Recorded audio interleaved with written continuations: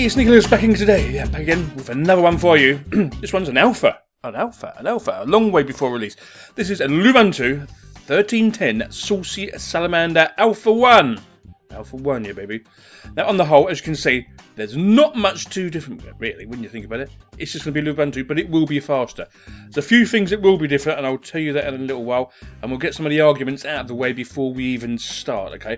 Now, as you know, Lubuntu runs on really light hardware, so you can run, and when you run it, it goes like that, you know, getting what I'm saying. Okay, I've installed some stuff. I've actually installed the system. Well, I've installed some stuff and we're going to check it out, make sure it all works, which it does, okay? This is going to be a short video, as I said before, because it is only the alpha. Okay, I've installed the Lubuntu Restricted Extras pack, and with that comes Chromium, because they've dropped Chromium for Firefox 22. Oh yeah, baby. And Lubuntu's going the other way. I didn't know what the hell was going on there, really. Anyway, I've not installed anything here, so Archive Manager, Character Map, the usual stuff that you find in Lubuntu. All I have found is reasonably stable and reasonably fast too. For an alpha, really good. I must admit the canonical-based distros, which are going to be Lubuntu, anything with Ubuntu on the end, have now began to get really quite stable in this sort of alpha and beta state. Whereas a few years ago, or maybe 4 or 5 years ago, you wouldn't even dream of it. You know, you wouldn't do. Under graphics. Sorry, Document Viewer, Empty Paint, and Simple Scan. I went back to games. It's all the usual games they put in there. It's just like the solitaire ones. No different there. It's still what you like. Still works. Right, and the internet. As I said to you before, I've installed the Restricted Extras, so that pulls down Chromium. I don't think that will happen in the final release. They were just going to stick with the Fox. Okay, we'll open the Fox up for you, and there we are.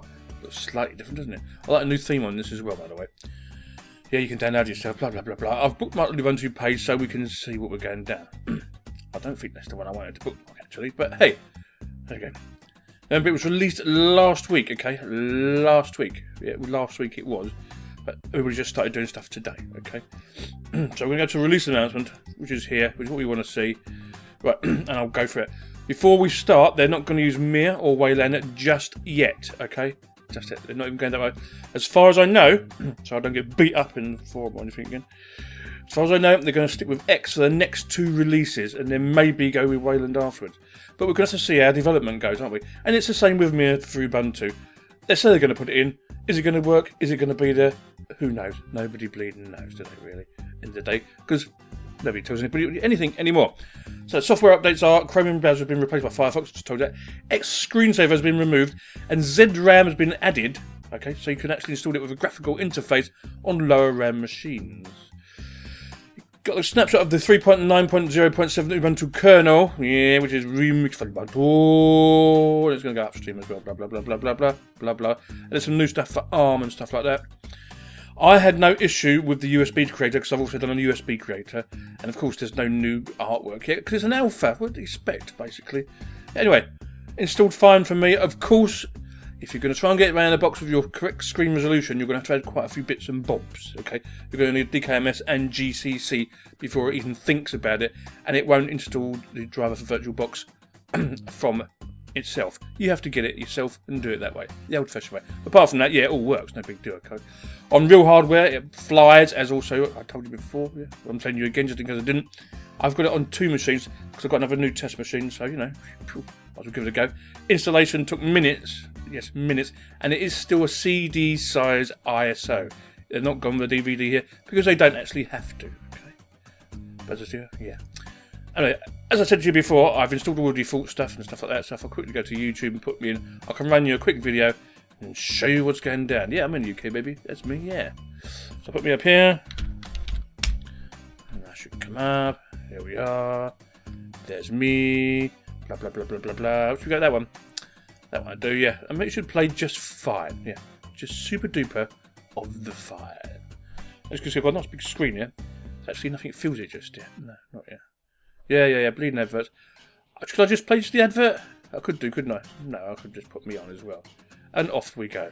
With the vidvo, I could just forward that, can't I? Should we make it bigger for you?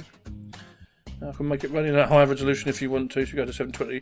All my videos are now in 1080, by the way, before you even ever think about it. So yeah, be that good now, isn't it?